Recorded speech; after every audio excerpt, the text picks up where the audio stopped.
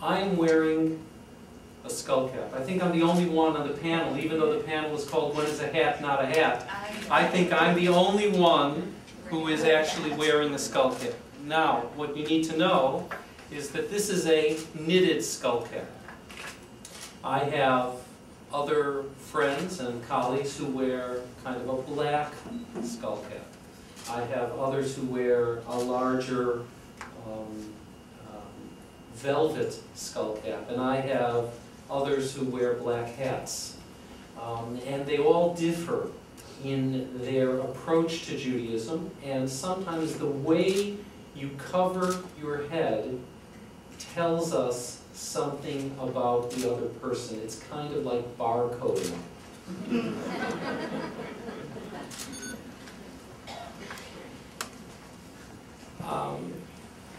A number of years ago, I lived in the States, and as you know, the medical system in the States is a little different than here in Canada.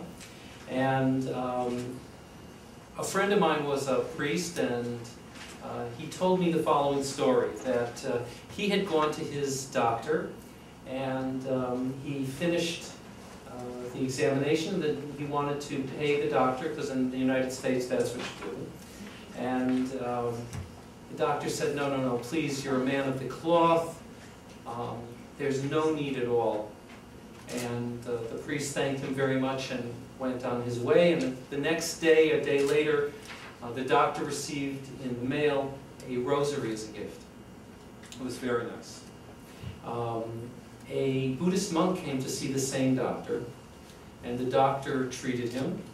And afterwards, the monk wanted to pay, and the doctor said, no, please, you're a person of religion, and we know that you don't have many resources, and so, please, it's my pleasure. And so a few days went by, and he received in the mail some bells as a way of thanking. And the same thing actually happened with the rabbi. And the rabbi was treated, and the doctor said, please, Rabbi, no need to compensate me.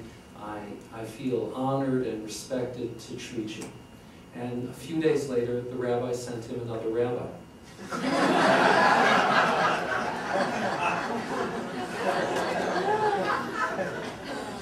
Now, a few years ago, I convened a conference, a theology conference with Roman Catholic priests, and everyone was supposed to bring their own joke. Well, it turns out that the Roman Catholics tell the same joke. Only at the end, it's the priest who sends the other priest. Okay, and it turns out that Protestants tell the same joke, only the minister sends another minister.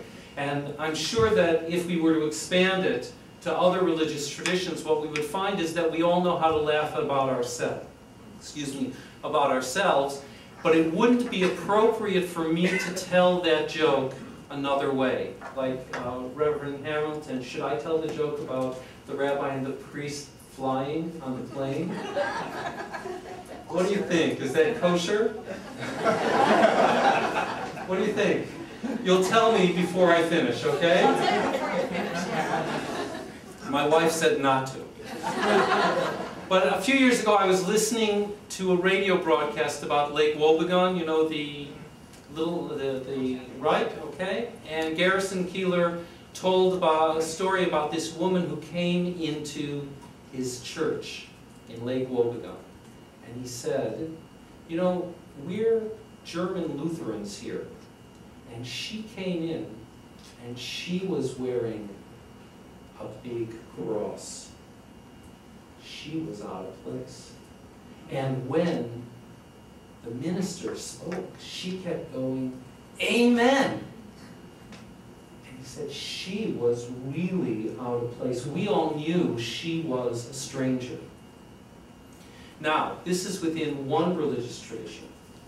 And I was laughing because, of course, I recognize the same things that go on in my synagogue, and we know that there are differences as well in the way people practice their religion, even though they claim that it's the same religion.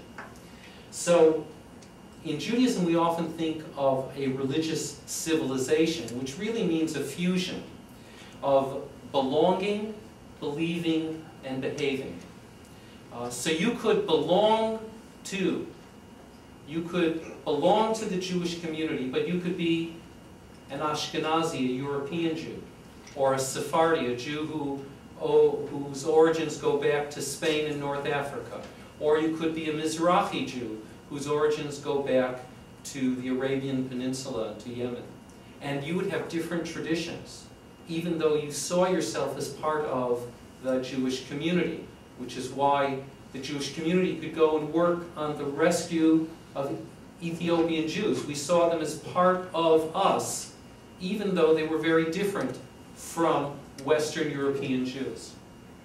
You can talk about belief, and every religion has its principles, but there's also a penumbra around the principles, and it's in the penumbra that we get confused often. Or we could talk about our behavior, but we discovered that different religious traditions, depending on where they're from, may be distinct, even though it seems like it's the same religion. So imagine if you're working in a workplace and you have two people who both claim to be from the same religious tradition, but they apply their religious tradition, they live their religious tradition in different ways. It could be that as a Muslim, someone's coming from Guyana, and that's very different than someone who's coming from, let's say, one of the Arabian Peninsula countries. And yet they each claim, and correctly, that they are practicing their religious tradition, and you have to work with that as well. I have a friend who's an Ethiopian Jewish woman. She's married to an Egyptian Jewish man. His mother came from the Jewish community of Turkey. His father came from the Russian Jewish community. So, which aspect of Judaism and which aspect of culture are they going to express in their own lives, and what does she and her husband, what do they carry? So we have these, these mélange qualities in our employees, in our staff, in ourselves. We appear to be better. One of my friends has written a paper, Irving Abella, called When Jews Became White. There was a time that Jews were not hired by Bell Telephone, by any of the insurance companies, by any of the banks.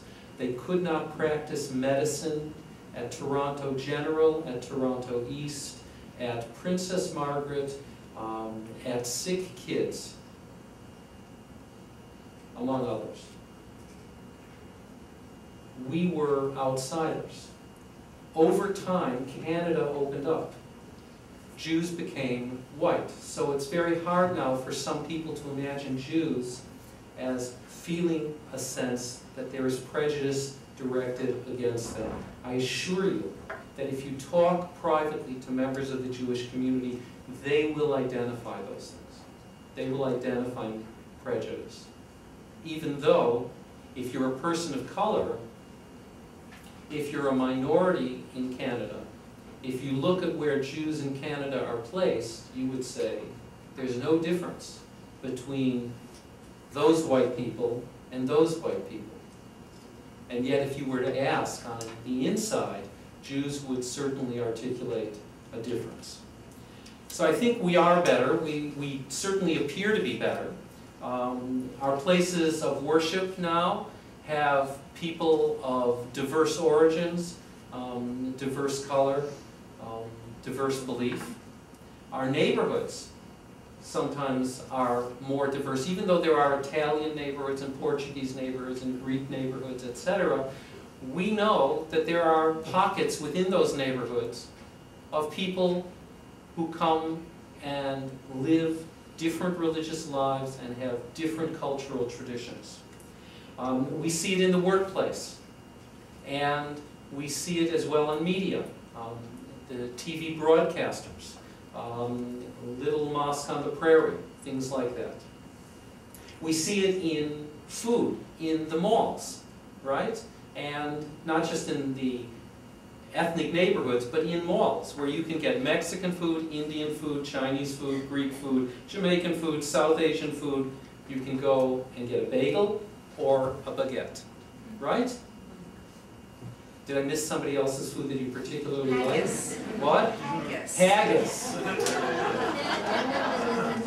You know, last year, we have for 3 years at our synagogue, if you're a Baptist, if you're a Southern Baptist, don't listen. For 3 years at our synagogue, we have had a Scotch night. And they bring out kosher haggis. Okay, and they sing. Okay, speaking as a vegetarian, it doesn't do much for me. We are more comfortable in different ways with the public expression of religion. It doesn't have to be private anymore. When I was in university, I was among the first group of young Jews that began to wear a head covering in public. An earlier generation would do it in private, but not in public. An earlier generation of Muslims would cover their hair differently than Muslims today do, than Sikhs might here in Canada. We're more willing to accept public displays. We are, in some ways, more secular, which means we're more polytheistic, which means we're more accepting.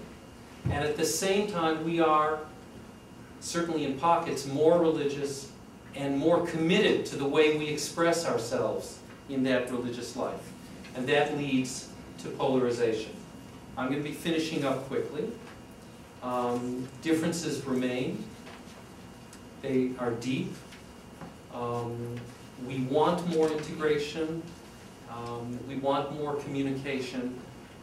But we took a Path of Abraham group to Israel and Palestine, and we had people who got up and said, this is the first time I've ever had a serious conversation with someone from another religious tradition.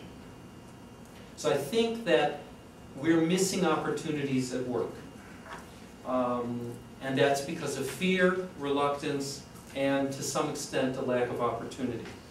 So I think you need to have fact sheets about different religions and what they practice and do, so that people in your offices, in your small areas, have the opportunity to understand something about others. I think you need to use this book. Now, you should know the booklet that you have here. Reverend Hamilton and I said, gee, we've never seen this before. We work in this area. How many of you here have ever seen the book before? Well, that's a good percentage. That's like the people who responded to the senator. So, you need to use this material. There's a wonderful book called How to Be a Perfect Guest. What do you do when you go to somebody's place of worship? You should have that somewhere in the office for people who are going to be invited by somebody else in the office to something else. But I want to say that in the end, it's not going to be the laws. Some of you have read or know of the book Practical Wisdom by Barry Schwartz and Kenneth Sharp. Schwartz wrote the book originally about the paradox of choice. This book, Practical Wisdom, talks about the limitations of law, about the limitations of rules. Because the reality is you need to apply a certain amount of practical wisdom to know when, where, how to act in a particular situation. And that comes through trying to cultivate certain things like virtues, tolerance, of understanding, of acceptance. And that comes through modeling as well as through teaching. So we need to know how to read, how to listen, how to carefully attune ourselves to others, because otherwise you become celibate, you retreat into yourself, into a private relationship with God. We need to as well figure out how to celebrate the diversity that we have among us. Thank you.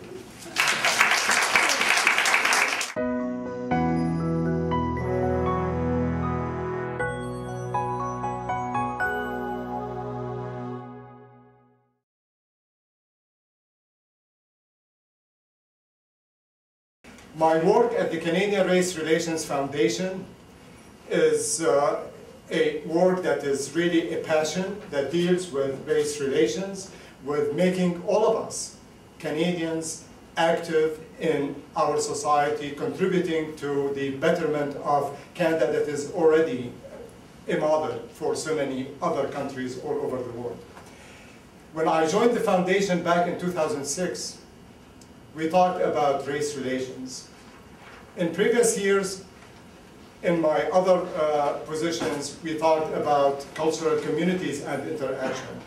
Today, the foundation has a major initiative that deals with interfaith dialogue. The reason I'm making reference to this is that religion is a major reality in Canadian society today. And the senator earlier on so eloquently talked about this diversity of Canadian society, the religious diversity, and this is the focus of today's discussion. The link, the relationship between culture and religion. The first question that I'll be asking the panelists, and the format that we will follow, we have an hour, the format we will follow here, I will address a primary question to each of the panel members, and then we will receive your questions and answers.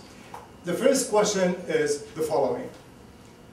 If you read the media, the print, or watch the news, we always hear about situations where, when they talk about major incidents, for example, the unfortunate and the sad crime situation that was committed by a Montreal-based family, where there is a talk about honor killing and this relationship between culture and religion.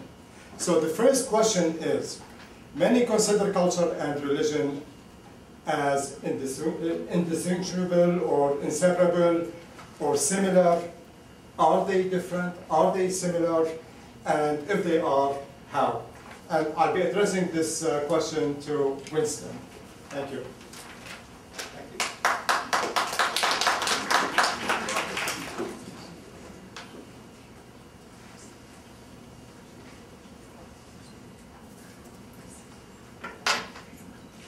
Good morning, and I think the format is that I have to come up here to answer the questions. But before I do, I just want to greetings for myself, good morning to my fellow panelists. I want to say shalom, good morning, namaste, and good morning to one and everyone, to everyone in the room. Also would like, given the time, the first person coming up here, I would also recognize Skills for Change for doing this today, and it is a great event.